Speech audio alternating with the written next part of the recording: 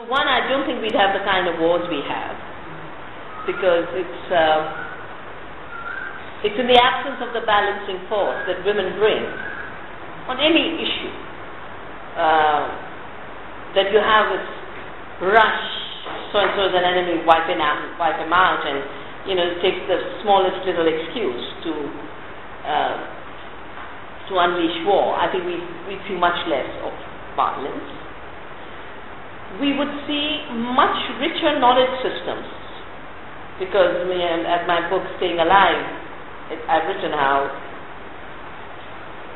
just like the World Bank and IMF have shrunk the interest base, our knowledge base has shrunk deeply because of mechanistic science and the scientific revolution, which assumed the world is a machine and nature is dead, everything is fragmented, nothing is related.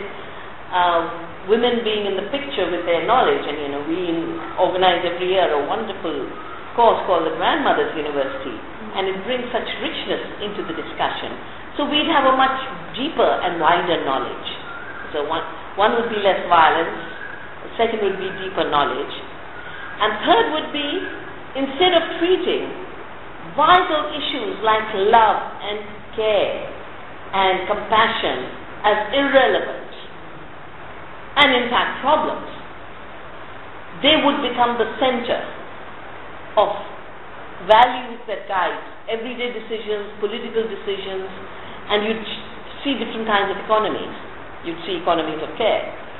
You'd see different kinds of politics, inclusive politics. You would definitely see much more of a flowering of